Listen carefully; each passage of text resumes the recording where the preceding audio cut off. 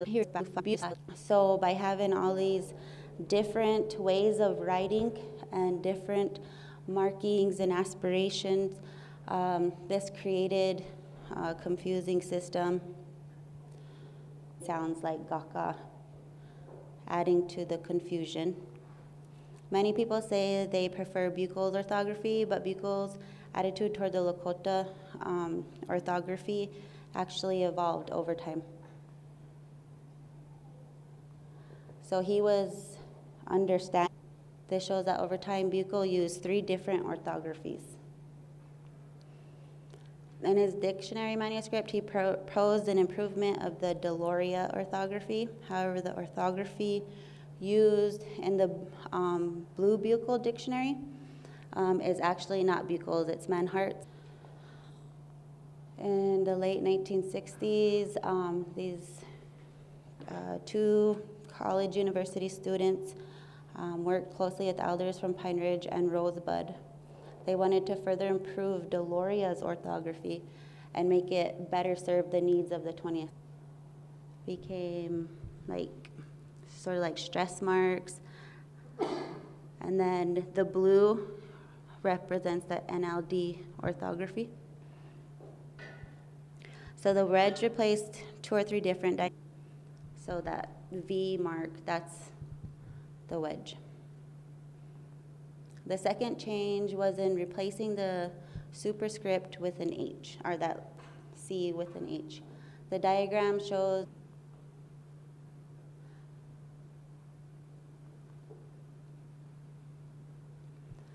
so on a keyboard, we don't have that little C, so it made it.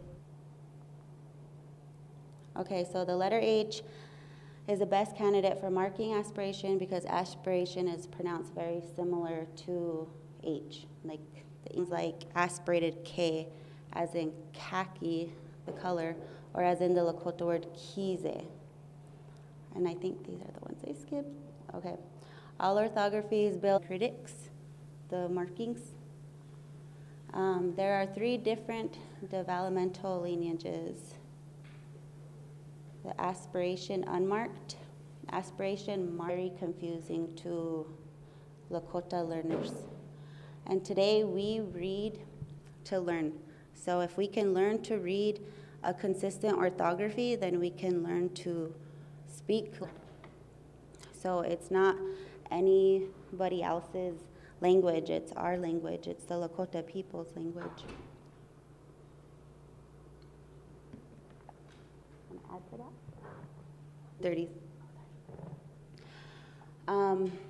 The Colorado University just made modifications to the orthography. They made it easier to read. The larger diacritics, the larger markings, and this way of writing, it's on our cell phones, it's on our computers, it's on social media, it's in the new grocery store in Pine Ridge. The only consistent orthography, it is the only consistent orthography which has a large and reliable dictionary. It is the only Lakota orthography with a significant amount of literature, such as textbooks, children's books, for pedagogical and literacy purposes. The teachers and learners who find the NLD orthography helpful are not asking elders to adopt it or to change how they write. We're humbly asking elders to respect our choice, and elders to support our decision. In the past decade, there has been a significant increase in the number of active learners, and many of them have been increasing their proficiency. All of us who gathered today are here because we share one thing in common. We care about the future of our language, and we have a choice to make.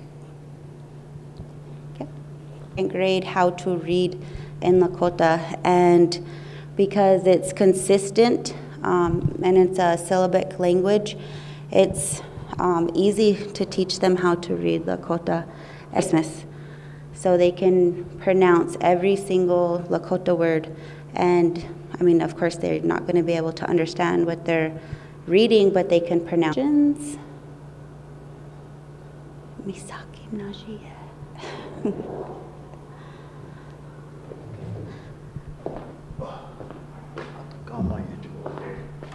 Okay. Hello, do you hear me? Yes. Okay, yeah, I think that Corey and Laura did a great job on the presentations about dictionary and orthography. And I would just like to emphasize, which is something that was in the slides and in Laura's presentation. And I think that it is an important thing to make people aware of, because I think that a lot of the resentments and some of those attitudes and resentments are based on people being uninformed about the history. And so I think it's very valuable that we have the opportunity today to speak about these things and to help spread, help to, you know, increase the awareness about these things in the community. And I remember that quite some time ago, maybe a year or two ago, Laura had a beautiful video on her Facebook about students, and they were reading fluently the text written in the orthography, and that has been the experience over and over again. Because the orthography is consistent, and that makes it really easy. In fact, in languages where the spelling is consistently phonetic, word spelling is predictable.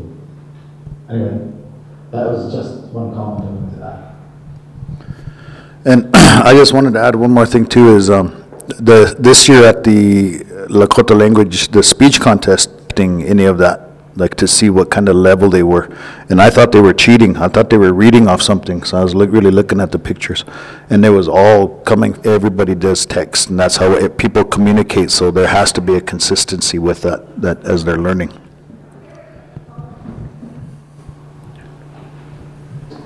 Orthography is Unicode compatible. And what that means is that the orthography, in fact, large companies such as Google and Facebook are already beginning to implement the settings for this orthography so that keywords are now automatically included. If you get a new cell phone, you'll like this a few years back. Right? But because the orthography is Unicode compatible, Unicode is an international standard, and the orthography is Unicode fonts. And that was not the case with some of the previous versions, or some of the previous variations of orthography. Sorry, too long.